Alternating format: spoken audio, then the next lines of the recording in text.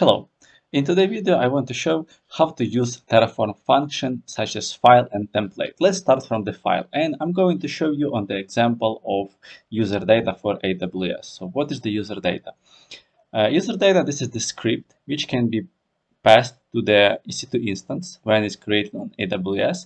And during the instance creation, this script will be executed. I prepared this script. It's really simple. It's set up HTTPD. Enable HTTPD, start the service, and create simple web page with content is called Maxim website. And now I need to pass this file to Terraform. So how can I do it? So first of all, to add user data, I'm going to use parameter user data for resource AWS instance.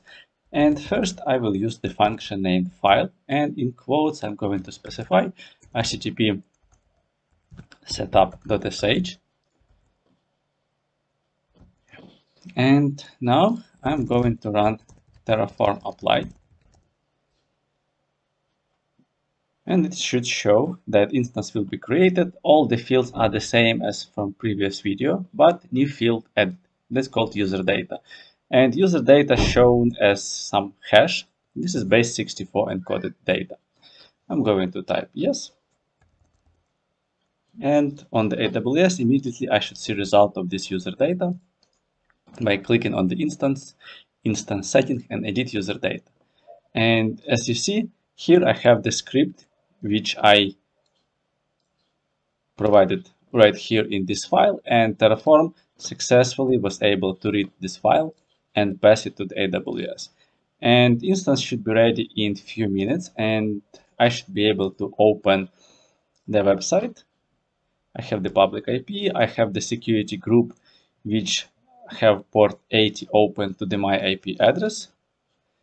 And now I can copy this, paste it right there. Maybe my IP changed, so I would need to go to the security group.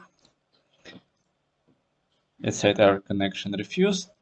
Maybe instance is not up yet, or my IP changed. So let's first click here, go edit inbound, and I can click my IP. No, my IP is the same, so looks like user data script is not executed yet, but now it's executed, and I see that this is my website. So next, what I'm going to do is to run Terraform destroy. So file allow us to work with the static files, but what if we need to generate this file dynamically, like for example, take some values from the Terraform output or use any other kind of dynamic value? How can I do it? So I will back to the code.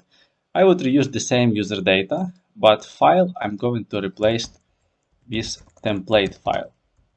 So this allows me to generate a file based on some template. And I prepare another template which just looks really similar to what we have in the previous. But in this case, I'm replacing the Maxim name with a variable called user. So how can I now pass user to this file?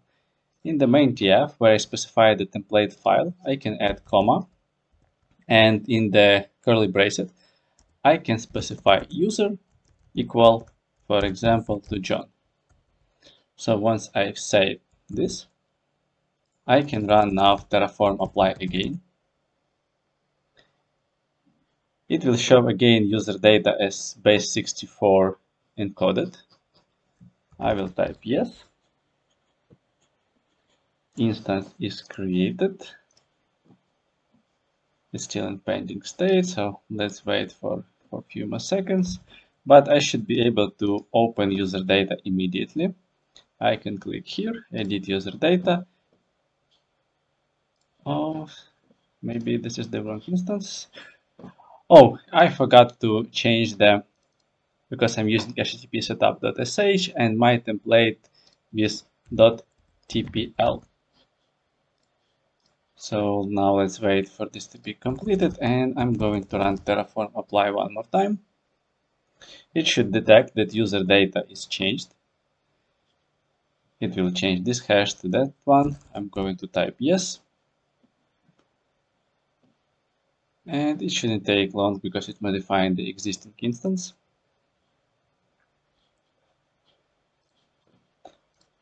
Let me click here, so it's stopping the instance because user data cannot be modified when instance is in running state.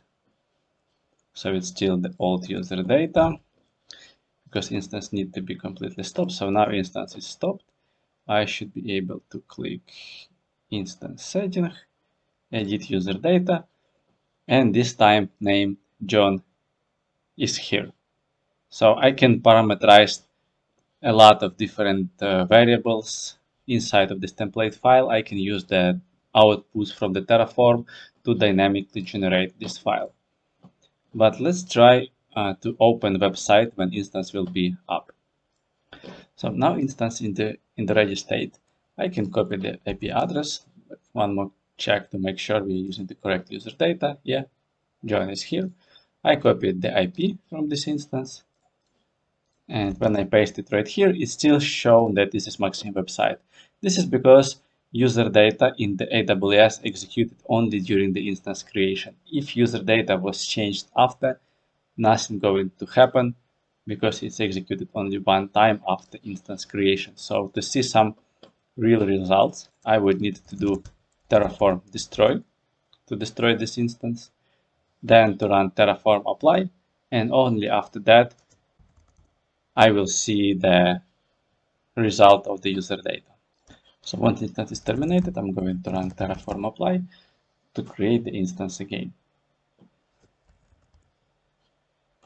And now when instance is ready, I can go to the AWS console. I can take the IP of the instance. I would put it right here, and in this time they show John website. Okay. Thank you for your attention.